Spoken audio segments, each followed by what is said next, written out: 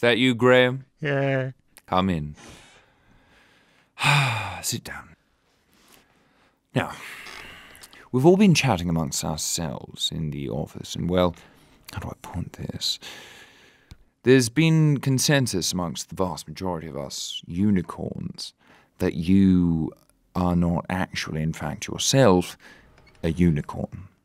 You're most definitely, by our calculations, just a horse with a rather large tumour protruding from its frontal lobe.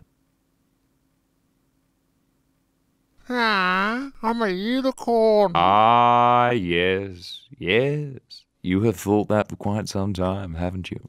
Yep. Yes. My sweet, sweet Graham. Would you like a carrot, Graham? You would, wouldn't you? I want it. Eat the carrot, Graham.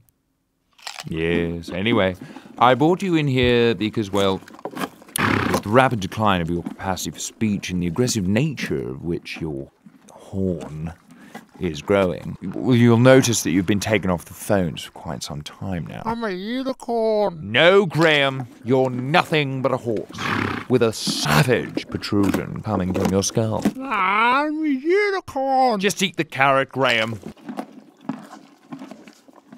To the very base